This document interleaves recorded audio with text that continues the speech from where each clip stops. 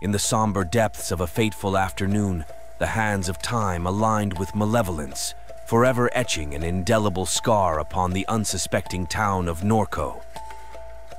At precisely 3:40 p.m., as the sun's dying rays cast an eerie glow upon the horizon, chaos erupted. 5 figures emerged from the shadows.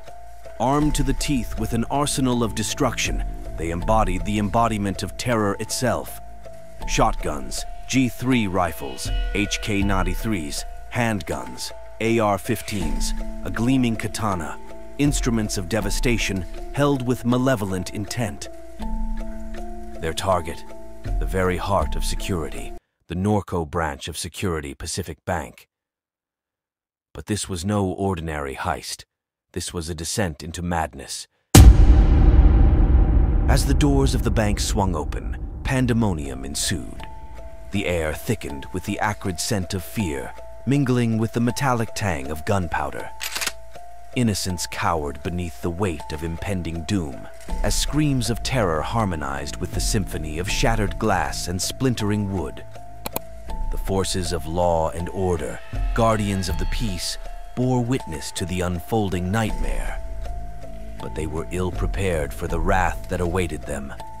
A sheriff's deputy, a valiant soul sworn to protect, fell victim to the relentless onslaught, his life extinguished in a blink of an eye. The streets became a battlefield. The defenders of justice fought valiantly, but the odds were stacked against them. Gunfire erupted like thunder, each shot a damning proclamation of defiance. 30 police cars, once symbols of authority, now lay crippled and mangled in the wake of the tempest. Blood painted the pavement, a grim testament to the price paid in the pursuit of justice.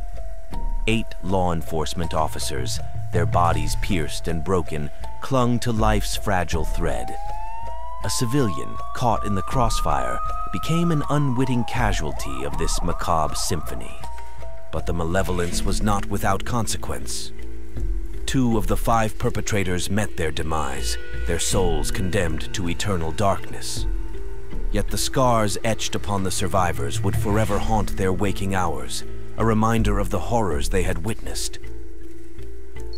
May 9th, 1980, a day when Norco glimpsed into the abyss and found only darkness staring back.